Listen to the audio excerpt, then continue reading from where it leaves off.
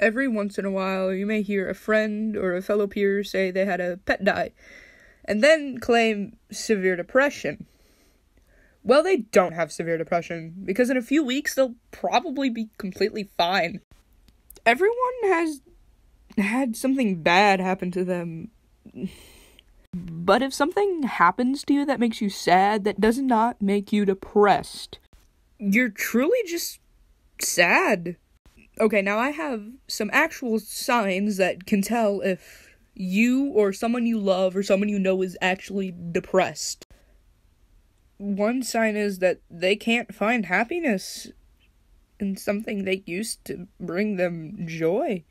Second sign, being irritable, like just snappy or meaner than normal.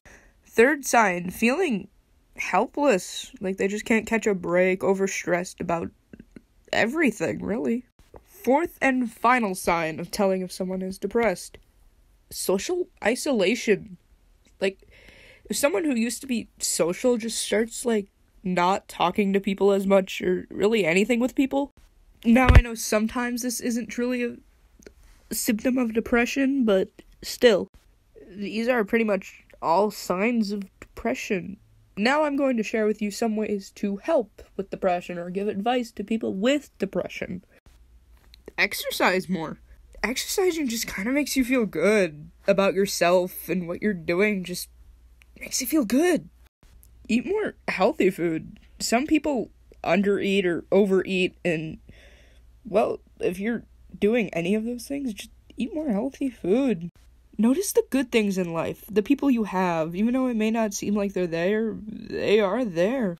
And if you want to talk to someone you don't know and just kind of vent to them, here's a number that will hopefully listen to your problems. 1-800-662-4357. This may not be an actual hotline. I have not tested it, so it may or may not be an actual hotline. Okay, now you have a good day, night, or evening.